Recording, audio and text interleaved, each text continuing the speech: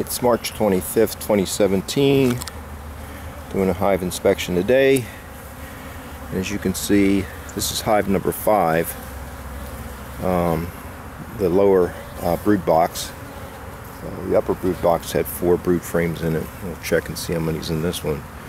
Man, this thing is loaded with bees. This is by far, I think, the best hive as far as numbers of bees so far. Curiously enough, this is also the one that had the extremely low mite count in December. Much lower than the other hives. In fact, so low I didn't even treat it.